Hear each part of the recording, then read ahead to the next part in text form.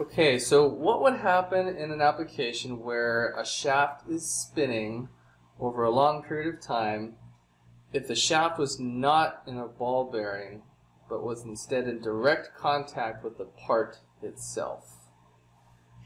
I can't visualize that in my mind. So let's say my fist is the part. It's some kind of housing or just a block of whatever, and I have this shaft that needs to spin inside this part, right? So it's spinning real fast. It's spinning real fast. If I do not have a ball bearing at this interface right here, if this shaft is just spinning directly in a hole in this part, can you visualize that? I would see creating a lot of friction, heat, and then wearing out the part really fast. Yeah, that's exactly right. And how about, like, do you think that the motion would be very smooth? No, it wouldn't be as fluid as with one of these, definitely. Yeah, agreed. One of these. There we That's go. also one. Yep. Okay. So instead of using a ball bearing, you could use a sleeve bearing. And what are the pros and cons to using a sleeve bearing over a ball bearing? Is this a sleeve bearing? Nope, we don't have a sleeve bearing here actually. Do we have a picture of it in here somewhere? Maybe not. A sleeve bearing is basically just a sleeve. It's a hollow cylinder. And what was the question? What would be the pros and cons of, actually my question was the pros and cons of using a sleeve bearing over a ball bearing, but maybe we should reverse that. What are the pros and cons of using a ball bearing over a sleeve bearing? Do you remember sleeve bearings in the video? I don't remember watching anything about sleeve bearings. Let's just memory, I don't know. let's see. We'll go to McMaster here. They have a great app, and I'm going to type in sleeve bearings. Okay, so here's some examples of sleeve bearings. We'll just look at the simplest kind, which is this guy right here. I'm not sure if we can, yeah, we can kind of zoom in a little bit. So you can see this is just a hollow cylinder. That's all it is. But there are different materials, like you might have a nylon sleeve bearing, like a plastic sleeve bearing. This one is a bronze sleeve bearing, and it's actually like embedded with some oil as lubrication. And the oil allows a shaft to turn, pretty smoothly. Sleeve bearings are typically less expensive than ball bearings. So, like, why would you use a ball bearing if sleeve bearings are less expensive? I don't know. It sounds like sleeve bearing could be maybe longer. That's true. Yeah, sleeve bearing could be longer, so you might have better support. Cover more area. Right. Yeah, with a single sleeve bearing versus a single ball bearing. I don't know. I mean, the main difference seems to be that these ones have the balls inside, the bearings, and the sleeve doesn't. I don't know how much that will impact. Yeah. The functionality. Yeah. So ball bearings are always going to give you like more smooth and longer like life, the longevity of your application, just by the nature of what it is with balls inside that turn and facilitate that rotational motion. Versus a sleeve bearing, if I needed an application that facilitated rotation and did so fairly smoothly, but was not real high speed, and maybe, was not really high speed, that might be a great application for a sleeve bearing. Whereas if it was going to be much higher speed, higher RPM, and I needed really high precision, then I would use a ball bearing. Okay. I do have a question here. Okay. Which is, Point number 1, point E. So 1E. 1E. Do you think that you can read this one out loud, please? Sure. Elephant. Bearings typically have a load rating associated with them, how much force they will withstand and still work well. And this specification is something a designer should be aware of when sourcing a bearing for his or her design. Okay, so I highlighted when a designer should be aware of. And my question is how? How do we read and look for it? Great, okay. So let's see. We'll go to McMaster. These are sleeve bearings, but that's okay. See this column here, dynamic radial load capacity. Radial load is, if I have a bearing, well, let's do it this way. If I have a bearing and I have a shaft that goes through it, radial is going to be like in the pointing out away from the bearing. So radial would be, if I were to pull this pin down against the inner race of the bearing, that would be radial. And that's what this is saying right here, this dynamic radial load capacity. And most bearing suppliers will have that specification in their documentation. Okay, so whenever we're like maybe on SolidWorks designing something, how do we know which bearing to choose? Depends on your application. I mean, you as the designer, you need to define what that requirement is. Does your bearing need to support 100 pounds of radial load, or does it need to support 5 pounds of radial load? I mean, is a person hanging off this shaft that's spinning inside the bearing, or is there, I don't know, who knows what else is, just a light, like a spur gear that's hanging off, which is really light. So that needs to be something that the designer dictates, or the customer dictates. I think it'll be good to do maybe an exercise in this lesson that we have to choose. Like we're put in a problem scenario, and we can choose which bearing to use. Because otherwise, I understand what you're saying, but I can't even picture a time. How would I even go about it? Like I'm designing something on SolidWorks. Mm-hmm. There's so many bearings here on McMaster, right? Mm-hmm. McMaster. And I want to know where to start, how to look for them. Like what's the first thing I look for? The width of the radius. I don't even know where to start. Okay. I think there will be like design challenges where we'll get into that more in depth, and maybe we'll defer that question until that time. So that's my question. So let's go straight to the discussion questions now. Okay. All right. So I think we're on this. We kind of just answered that. How would a designer know how much load a ball bearing can handle? What might he or she do to resolve a situation in which the ball bearing cannot handle the amount of load expected for the given application? When I say load, that's more or less synonymous with force. Load is like a higher level way of saying force. You can have like a torsional load or a linear load. Anyway, so let's say we have this shaft in here. It's going through our bearing and it's turning, and we're still in the design phase, right? We're looking in SolidWorks right now, and we look at the specification, the load rating for this bearing, and it's 10 pounds. And we know that this shaft is going to have 20 pounds hanging off of it. So what could we do to accommodate the actual force, the load that is going to be in this application? But my question before we do that is, how will we know as mechanical designers that they're gonna be 20 pounds of force, or what's the other word? Load. How do we know? Does SolidWorks tell us? No, that's like a design input. That would be a design input. So the customer comes to you and says, we need to hang a 20 pound mass off of a shaft that is spinning at 100 RPM. So that might be a design input that your customer gives to you, and then it's your job to take those design inputs and find hardware that will support them. Got it. Okay, so to address the question, if it's 20 pounds and this one can only sustain 10, what does a designer do? Mm-hmm. Replace it with one that can. Okay, yeah, that's one option. All right, so that's a totally valid option. Replace it with one that has a higher load rating.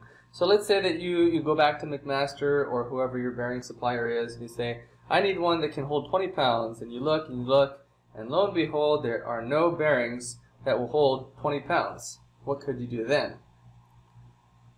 Start a company that makes them. I love the entrepreneurial spirit. Sure, that might be a more expensive option, but another option is you could use two of them. You could just take this bearing and use another one and put it right next to it. That would have been a whole waste of time and resources starting a new company. Okay. So yeah, so either use two or start a new company, whichever you want. So you can put, I remember from the lesson, you can put one on each end, right? That's the... Yes. One on each end. One on each end. That's a great... What if you put three?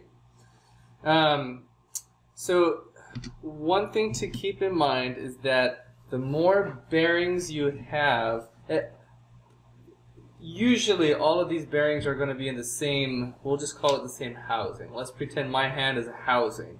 And so all these bearings are going to go in the same housing. So you might have one bearing here on this end, and maybe you put your other bearing over here on this end.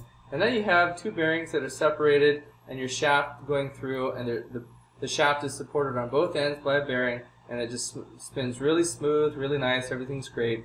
One thing to keep in mind though is that the hole that gets bored or drilled or cut through this housing has to be perfectly straight all the way through. Otherwise, well, let's see. Maybe a better way to say that is, okay. Let's sketch something. This is a good thing to sketch. All right. So let's say we've got.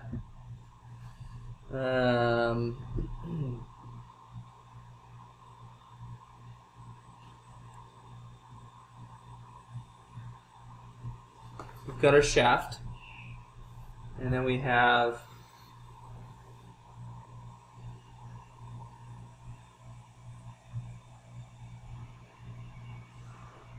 one bearing right there,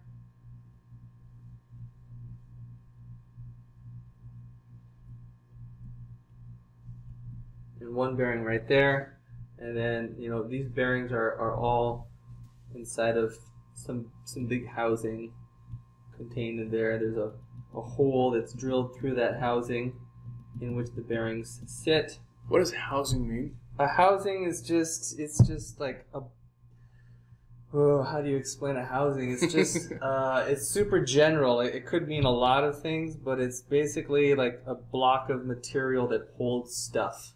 Okay. Yeah. So you've got this generic housing with a hole, a bore.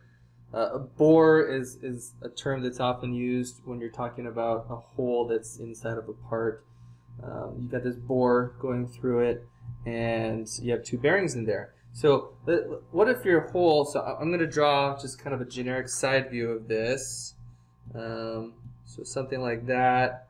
And then we've got, again, side view, bearing here, and we've got our, I'm going to draw the shaft going all the way through because realistically your shaft probably extends beyond your housing. So you've got a shaft like that, and it's nice and straight. But what if the hole? Oh yeah, you have your hole in there. What if the hole got drilled, your housing, at an angle like that? You've got your two bearings.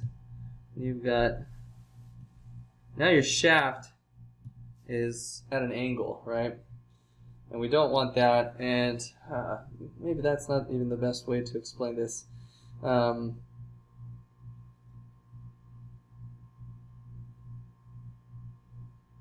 trying to think about the best way to explain why you might not want a third bearing in there.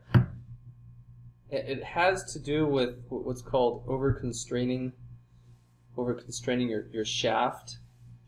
If you have, let's go back to this one where it's straight.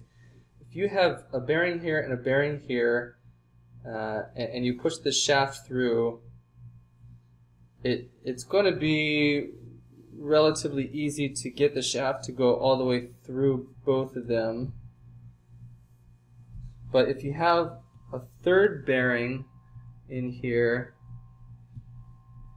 and if your hole is drilled really well and your bearings are all very precise, which they are, there's probably not going to be a problem. That shaft is probably going to go through without any issue. But adding a third bearing in here doesn't really give you that much more support, and it increases the chances that these three bearings are not going to be perfectly aligned with one another. Maybe this bearing, for whatever reason, is like 1/1000th of an inch shifted up a little bit relative to these two bearings at the end. And if that's the case, when your shaft tries to go through that middle bearing, it's going to encounter some resistance because it's not perfectly aligned.